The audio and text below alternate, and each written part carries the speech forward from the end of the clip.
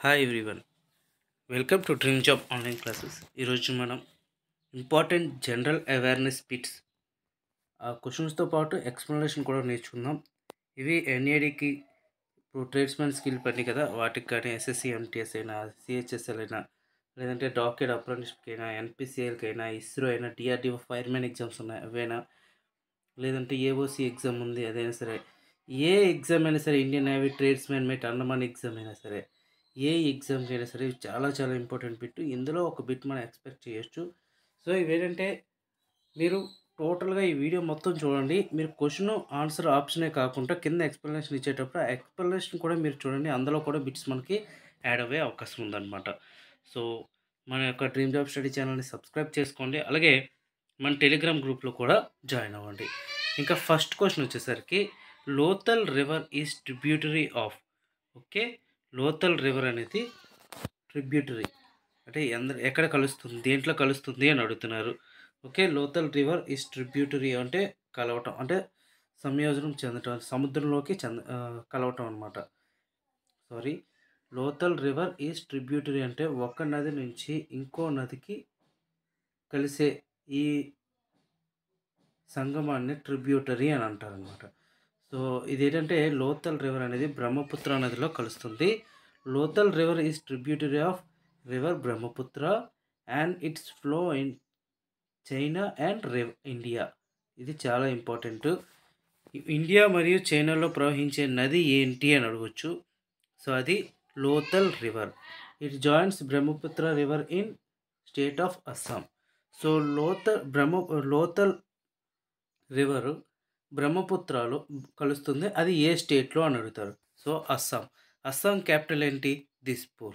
Okay, Lothal river ఇక్కడే మనకు 5 bits add అయినాయి. ఏ నదిలో కలుస్తుంది? బ్రహ్మపుత్ర నదిలో కలుస్తుంది. బ్రహ్మపుత్ర నది అది ఎక్కడ కలుస్తుంది? అస్సాంలో కలుస్తుంది. లోతల్ రివర్ ఏ దేశాల మధ్య ప్రవహిస్తుంది? చైనా మరియు ఇండియా. ఇది ఓకే, ఈ బిట్స్ ఎలా గుర్తుపెట్టుకోండి. And next question, which of the following factors is not a responsible of soil formation?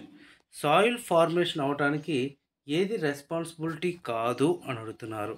So యాక్చువల్గా మనకి సాయిల్ ఫార్మేషన్ అనేది చాలా ఇంపార్టెంట్. ఎందుకంటే ఇక్కడ క్యాటల్ గ్రాజింగ్ అనేది నాట్ ఏ రెస్పాన్సిబుల్, అంటే బయోటిక్ ఏజెంట్ కానీ, లేదంటే పేరెంట్ మెటీరియల్ కానీ, లేదంటే టోపోగ్రఫీ కానీ సాయిల్ ఫార్మేషన్కి యూజ్ అవుతాయి. క్యాటల్ గ్రాజింగ్ అనేది it's not a responsible for formation of soil. The soil formation is mainly due to weathering of rocks. ఎలా ఫామ్ అవుతుందంటే వెదరింగ్ ఆఫ్ రాక్స్ ద్వారా ఫామ్ అవుతుంది. Other factors of the are the topography and role of organic materials and biotic agents are the factors responsible for soil composition. So soil compositions ki biotic agent, parent material, topography ఈ మూడు కూడా use అవుతే రెస్పాన్సిబిలిటీగా ఉంటాయి. But cattle grazing అనేది responsibility అవ్వదు. Next question, which country is known as the land of mid night sun? So ఏ దేశాన్ని land of mid night sun అని అంటారు అని అడుగుతున్నారు. ఆన్సర్ వచ్చేసరికి Norway. Okay, Norway land of mid night sun అని అంటారు. Norway is the country situated in Europe. Norway ఏ ఖండంలో ఉంది అని అడుగుతారు. ఏ ఖండం? యూరప్లో. సారీ, ఏదంటే సిచ్యువేటెడ్ ఇన్ యూరప్ అనమాట. Here the sun does not sets for 76 days. That's why it's known as land of mid night sun. So ఇంకా sun అనేది సూర్యుడు అస్తమించడు ఎన్ని రోజులు? 76 days. సో అందువల్ల land of mid night sun అంటారు. Along with that also in Finland the sun never sets for about 73 days. ఫిన్లాండ్లో అయితే 73 days, అలాగే ఈ నార్వేలో అయితే 76 days. గుర్తుపెట్టుకోండి, ఇది యూరోప్ దగ్గర సిచ్యువేటెడ్ ఇన్ యూరోప్లో ఉంది. And land of mid night sun అని దేని అంటారు? Norway. Next question, the split between the extremists and moderates come up the opened at the Surat Congress session in in the year. యాక్చువల్‌గా Surat session ఎప్పుడు జరిగింది అని అడుగుతున్నారు. ఇందులో ఆన్సర్ ఏంటంటే సూరత్ సెషన్ ఎప్పుడు జరిగింది అంటే 1907. 1907లో సూరత్ సెషన్ అనేది జరిగింది. Congress leader splits into 2 groups కింద విడిపోయారు. మోడరేట్స్ అండ్ ఎక్స్‌ట్రీమిస్ట్స్ కింద విడిపోయారు. Ross బెహ్రీ goes to be the president in Surat. Extremists tried to push the candidatures of Lala Lajpat Rai for the presidency of Congress, and moderates Dr. Situations was saved by Behri Gosi becomes the president. యాక్చువల్గా ఈ కాంగ్రెస్ సెషన్లో 2 parts కింద విడిపోయిన తర్వాత సూరత్ సెషన్లో జరిగిన తర్వాత ఇది 1907లో సూరత్ సెషన్ అనేది జరిగింది. ఒక సెషన్కి లాలా లజపత్ రాయ్ అండ్ ఇంకో సెషన్కి బెహ్రీ ఘోష్, డాక్టర్ రాస్ బెహ్రీ ఘోష్. అంటే వాళ్ళిద్దరి మధ్య జరిగిన సంభాషణ గురించి ఇందులో ఉంటుందన్నమాట. అంటే బిట్వీన్ ది ఎక్స్ట్రీమిస్ట్స్ అంటే మితవాదులు అతివాదులు అని ఉంటారు కదా, దానికి సంబంధించిందన్నమాట ఇది. Okay, next question. Lorenz curve సోస్ in. Lorenz curve అంటే ఇప్పుడు మనకి మన 10th క్లాస్ నేర్చుకునేటప్పుడు ఎకనామిక్స్లో ఒక రేఖ ఉంటుంది. అంటే దారిద్ర్య రేఖ లేదంటే సమ్ ఇలాంటివి ఉంటాయి. వాటిలో ఏంటంటే మనం ఏ విధంగా ఫైండ్ అవుట్ చేస్తాం, ఇన్కమ్ బట్టి మరియు ఎక్స్ట్రీమ్స్ ఇన్ఫ్లేషన్ ఇన్కమ్ బట్టి మనం ఫైండ్ అవుట్ చేస్తాం. అంటే ఎవరికి ఎంత ఇన్కమ్ వస్తుంది పర్ యానంలో ఎంత ఇన్కమ్ వస్తుంది దాన్ని బట్టి మనం ఫైండ్ అవుట్ చేస్తాం. యాక్చువల్గా ఈ లారెంజ్ కర్వ్ అనేది ఇన్కమ్ డిస్ట్రిబ్యూషన్, ఎవరికి ఎంత డిస్ట్రిబ్యూషన్ ఇన్కమ్ వస్తుంది అనేది దాన్ని బట్టి మనం ఈ యొక్క లారెంజ్ కర్వ్ అనేది యూజ్ చేసుకొని చేస్తాం అన్నమాట. ఈ లారెంజ్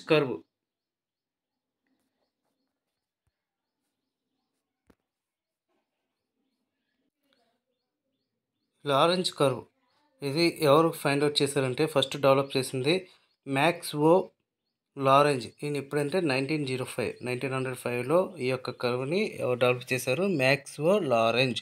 ఇది చాలా ఇంపార్టెంట్ పెట్టింది, చాలా ఎగ్జామ్స్లో ఈ క్వశ్చన్ అనేది అడిగారు. ఇది మెయిన్ ఇంపార్టెంట్ ఏంటంటే distribution of income in and economy ఈ represented by Lorenz curve. So ఇది దీనికి సంబంధించింది. ఇన్కమ్ ఈక్వాలిటీస్ కానీ మెజర్స్ ఆఫ్ డిగ్రీస్ కానీ ఇవన్నిటి యూజ్ చేస్తారు. And next, when was RBI established. అసలు ఆర్బీఐ ఫుల్ ఫామ్ ఏంటి? Reserve bank of India. So దీని యొక్క మెయిన్ హెడ్ క్వార్టర్ ఎక్కడ ఉంది? ముంబైలో ఉంది. సో ఆర్బీఐ మెయిన్ ఎప్పుడు ఎస్టాబ్లిష్ చేశారంటే 1935లో ఎస్టాబ్లిష్ చేశారు. కాకపోతే ఇది ఎప్పుడు నేషనలైజ్ అయిందంటే 1947లో నేషనలైజ్ అయింది, ఆఫ్టర్ ఇండిపెండెన్స్ అయిన తర్వాత. So establishment 1st April 1935 according with the provisions of RBI Indian act 1934. A act ప్రకారంగా ఎస్టాబ్లిష్ అయిందంటే ఆర్బీఐ యాక్ట్ 1934. ఎప్పుడు ఎస్టాబ్లిష్ అయింది? 1935. ఎప్పుడు నేషనలైజ్ అయింది? 1947 August 15. సో ఆర్బీఐ నేషనల్ అయింది. ఇది చాలా ఇంపార్టెంట్. ఆర్బీఐ ఫుల్ ఫామ్ ఏంటని అడుగుతారు. RBI full form reserve bank of India. ఇది హెడ్ క్వార్టర్స్ ఎక్కడ ఉంది? Mumbai. Next question. The 10th schedule of Indian constitution deals with. ఇక్కడ షెడ్యూల్స్ ఉన్నాయి. అందులో 10వ షెడ్యూల్ దేనికి సంబంధించిందంటే anti defection legislation. So the 10th schedule of Indian constitution deals with anti defection legislation. 10th schedule అది ఏ article అంటే 102A and 191A. అది anti defection provisions for members of parliament and members of state legislatures, MPs మరియు MLCs. Earthworms belongs to film. Earthworms దేనికి సంబంధించిందంటే film యాండిలా. ఇది యాండిలా అనమాట, యానిలిడా. తెలుసు కదా earthworms. ఇది అంటే బాడీలో సంబంధించి ఒక డిసీజ్ లాగా ఏర్పడుతుంది. అంటే చర్మ వ్యాధులకు సంబంధించింది అనమాట ఇది.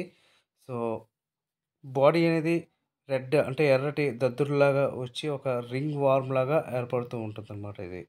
సో మెయిన్ ఏంటంటే ఎనెలిడా. ఎర్త్వార్మ్స్ అంటే ఎనెలిడా అనేది గుర్తుంపెట్టుకోండి మీరు. And who among the following is component to dissolve the Rajya Sabha? ఎవరు రాజ్యసభని రద్దు చేయడానికి అవకాశం ఉంది అని అడుగుతున్నారు.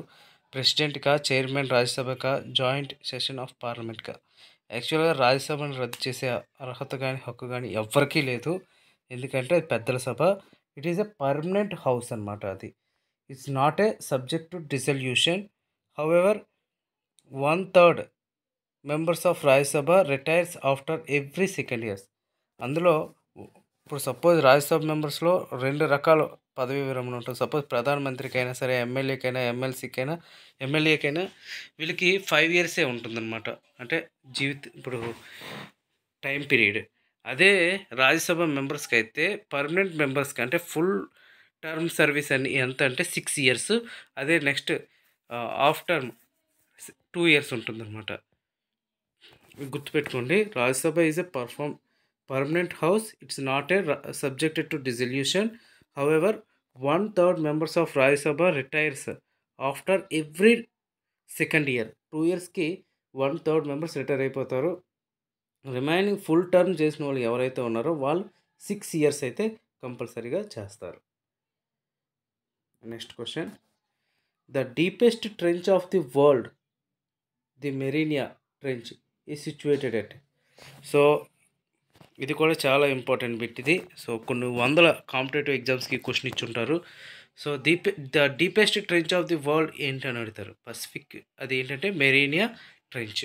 అది ఎక్కడుంది? పసిఫిక్ ఓషన్లో ఉంది. ఇదే ఇక్కడ ఇచ్చారు. Marina trench are మెరీనస్ trench is the deepest part of the world ocean. It is situated at western Pacific ocean. ఇది ఎక్కడుంది? వెస్ట్రన్ పసిఫిక్ ఓషన్లో ఉంది. To the east of the మెరీనస్ island. The trench is about 2550 kilometres long. ఇది ఎంత డిస్టెన్స్లో ఉందంటే 2550 kilometres ఉంది. But has an average with of only 69 kilometres. Okay, ఇది టోటల్గా విత్ ఎంత? 69 కిలోమీటర్స్. లాంగ్ ఎంత? 2550 కిలోమీటర్స్. ఇది పసిఫిక్ ఓషన్లో ఉంది. ఏ పసిఫిక్ ఓషన్లో? వెస్ట్రన్ పసిఫిక్ ఓషన్లో ఉంది. ఇవి టోటల్గా బిట్స్ ఎక్స్ప్లెనేషన్. సో నెక్స్ట్ వీడియోలో ఇంకా ఇంపార్టెంట్ బిట్స్తో మనం కలుద్దాం. Okay friends, thank you very much and all the best.